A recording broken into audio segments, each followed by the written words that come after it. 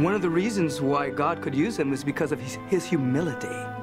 And oftentimes, people that seem that they're lacking something within themselves, they become great vessels and great vehicles for the power of God to express through, because there's nothing to inhibit the flow from expressing through them. Very often we think we have impediments or limitations, and we don't think God can use us, but God will take your limitation and use you and it to deliver somebody else into a new place and a new way of being. So the sea opens, and then the real journey begins, because they spent 40 years in the desert.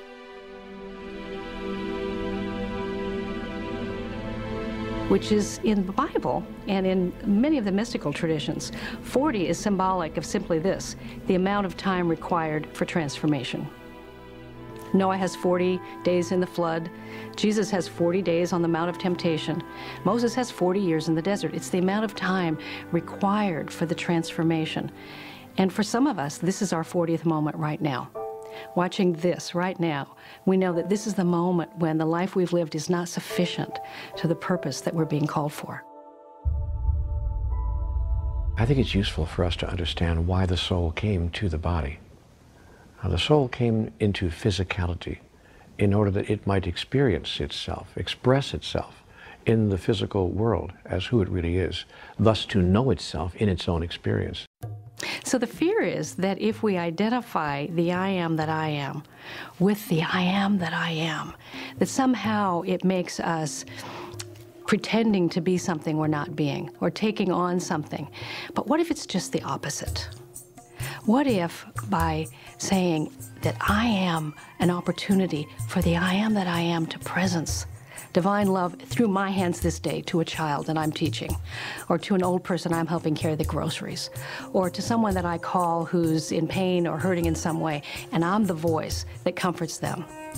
What if when we give ourselves just the possibility that if we allow ourselves, the I am that I am might be an avenue through which the I am, that is God, that is the presence, that is the power of life itself, might find a way, an entry point to make a difference for good right here on planet Earth.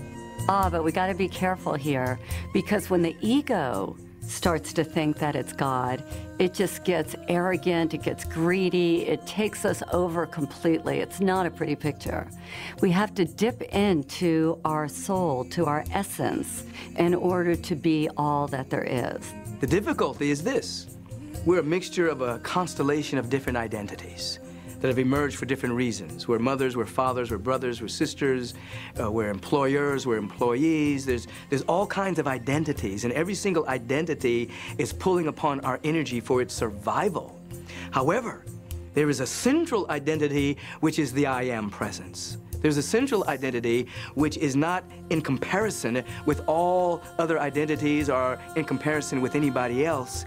It's the image and likeness of God. It's a unique configuration of infinite potential, infinite possibility. And within that core identity, it is speaking, it's calling our real name and inviting us to greatness. It's inviting us to be more ourselves. Remember, it's the still small voice. We have to get quiet enough to hear it.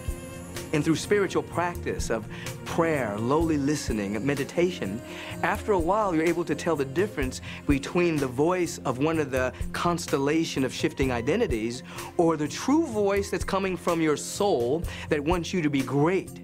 And the definition of greatness is your capacity and your willingness to serve. When we get past survival, when we get past those small-minded things, then the only thing the soul wants to do is to make a difference, to give to humanity. What can I do? There's so much you can do, you can't even believe it. Right at the end of your fingertips is a whole world of your possible creation. And it is ignited, it is inspired, it is embraced, and it is in fact experienced in extraordinary ways the moment you decide to be in service, not just to the world, but to the world of your own creation.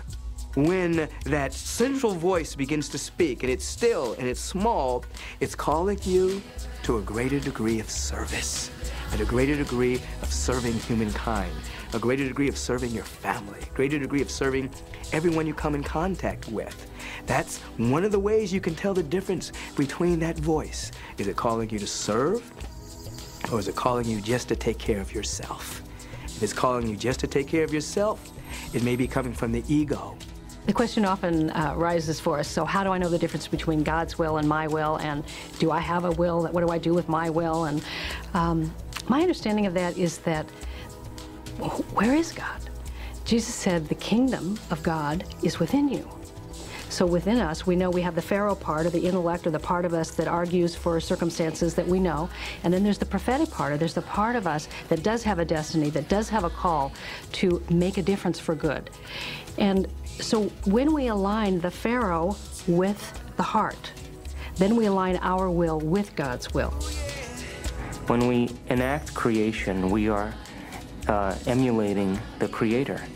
And the result of that is that we feel good. We feel love. We feel expanded. Your soul needs inner peace, it needs contentment, love, creative expression, and of course divine connection. Those are the qualities that make you feel good. You're actually wired so that you'll know you're on track by the aliveness you feel. I am that I am. And it's in your being, your embracing of the presence and standing in that, that you give the greatest gift that you can to the world. And so the understanding about that and the living from that is the journey. Course in Miracles calls it the 18-inch journey from the head to the heart. In that moment, standing there, overlooking ground zero and all the chaos that was going on, arose my life destiny. All my selfish pursuit of trying to get what I needed to get and be where I needed to be in my life just seemed ridiculous. I knew that from that point on, my life would be about all of us. It would be about community. My heart was so filled with possibility of what we're capable of when we're working from that point. Because I know it's possible, my whole life now has been about recreating that community. It is the catalyst for my wanting to create Elevate Film Festival, which is, when you really break it down, it's just a community of people who understand this oneness that I'm talking about. Can we bring people into an experience that's so much bigger than who we think we are, that we can experience that level of oneness? Because when you do, there's nothing more beautiful in this lifetime and this experience. There's nothing greater than that. The kingdom of God is unconditional love. The kingdom of God is peace of mind. The kingdom of God is joy in my soul. I said, yeah, let me seek that stuff. And then I don't have to worry about getting anything, being with anybody, doing anything special. Let me go for the unconditional love, first of myself, and then to be able to extend it to everyone else. Let me go for the peace of mind, where I'm not worrying about what might happen, what could happen, where I'm just embracing the presence, my I amness, the manna of God in this right now moment. Let me go for that. And let that trickle down and fill every other aspect of my life. That's the kingdom. To that degree that we begin to know who we are, that who I am behind my eyes is the same person that you are behind your eyes. And that's the kingdom, and that's the connection that connects all of us. And as we get closer to that, then we begin to manifest the attributes of that in our life and our daily living.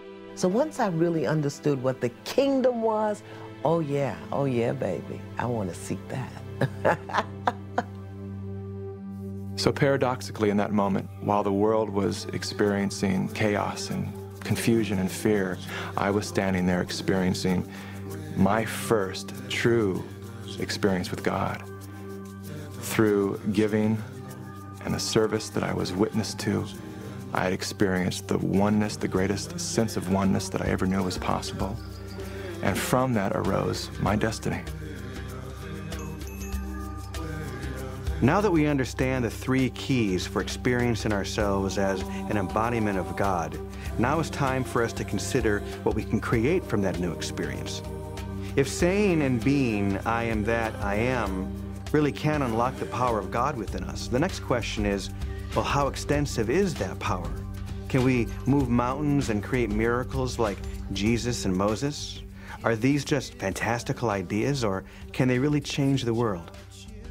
I is the creative factor of the universe, and when you add am to it, what you get is the movement of the creative force of the universe. So every time you say I,